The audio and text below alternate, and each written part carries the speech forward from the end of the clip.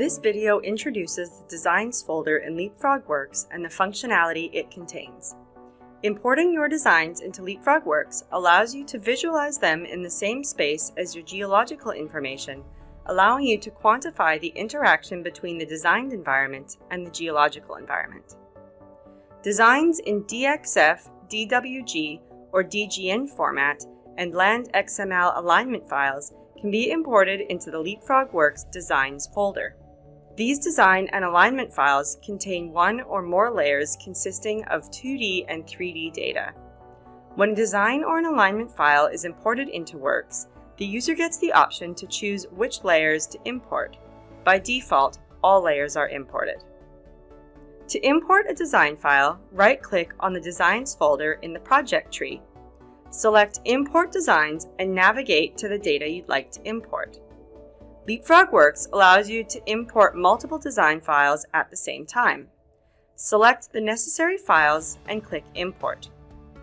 For each design file, all layers are selected by default. If the file contains information in more than one coordinate system, select the system you wish to use from the coordinate system list. Click OK to import. Designs can be exported as DWG and DGN file types by simply right-clicking the top-level object and selecting Export. Each part of a design can be viewed separately by dragging the required file into the scene, or altogether by dragging the heading into the scene. Drag in your geological model too to see how the design and geology interact. If one of the designs you're using in your model has been updated, you can easily get the latest version of it into your project. Reload functionality allows you to update a design file without having to delete the old one and import the latest version of it. To reload your design file, right-click on it and select the Reload option from the menu. Select the new file and click OK. Any new layers that weren't in the original design but are in the reloaded design will be added to the original design object in Leapfrog. All dependent objects will update automatically. In some cases, a design may need to be moved. Perhaps you realized that the design has planned coordinates instead of surveyed coordinates. You can move the design by right-clicking on that design and selecting Move.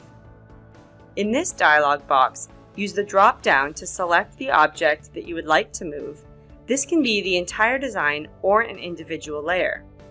The selected design object can then be moved either using the arrows in the scene or by entering X, Y, Z offset values in the dialog box. Designs can be easily visualized in the context of the geology, but to perform detailed analysis like cut and fill volume reports, the design meshes may need to be repaired. Self-intersections are a common problem with design meshes that these cleanup features can address. If we expand out the parking garage design in the project tree, we can see that there is an exclamation point on the object indicating self-intersections. If we expand it further, we can see these self-intersections. If you have a problematic layer in your design file like this one, double-click on it. Check the box for Remove Self-Intersections for volumes. Now Leapfrog Works will reprocess the object and remove the self-intersections. If the fix is successful, as we've seen here, the design file can now be used for detailed analysis like cut and fill volume reports. LandXML files can also be imported into the Designs folder. If the file contains multiple alignments, you can select which ones you'd like to import. An alignment is made up of a horizontal 2D alignment, a 3D alignment, and any number of profiles. The chainage values can be displayed along the alignment by toggling on the Show Text button in the Shapes list. Their properties can be changed in the corresponding Properties panel. Alignments can be used a few different ways in Leapfrog. Alignments can be used as the basis for a set of alignment serial sections, and they can be evaluated onto cross-sections as lines. Alignments can be reloaded when new ones are available. Upon import, any dependent objects throughout the project will be updated.